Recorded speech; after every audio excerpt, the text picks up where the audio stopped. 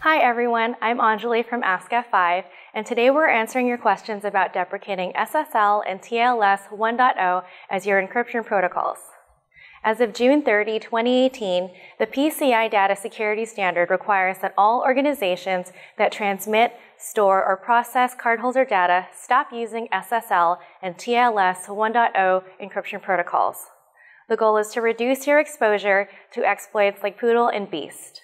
If you're using SSL and TLS 1.0, you must switch to a more secure protocol, and the industry strongly recommends TLS 1.2. So in this video, we answer the question, how do I prepare my big IP system for the deprecation of SSL and TLS 1.0 by the payment card industry?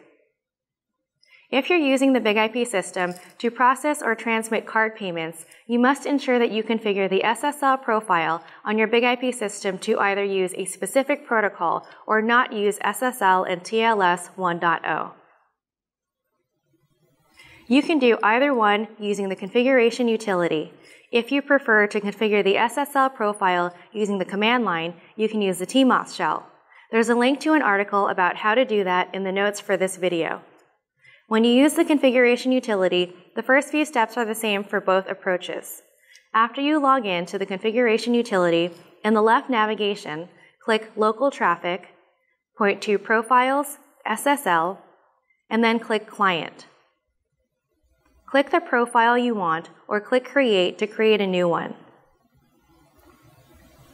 If you want the big IP system to use a specific encryption protocol, type a name for the profile, select Advanced. For ciphers, select Custom. Ensure cipher string is selected. In the box, type TLS v1_2 or the protocol for whichever ciphers you want to use, and then click Finished.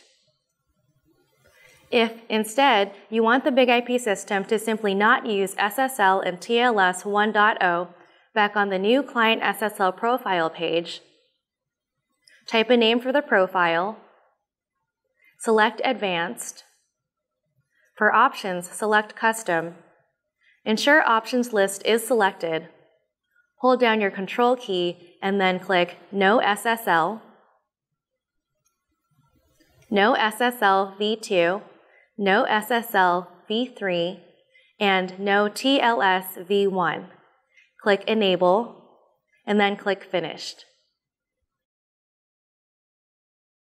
And that's it. If you have any questions that you'd like to see answered on this channel, add it to the discussion section.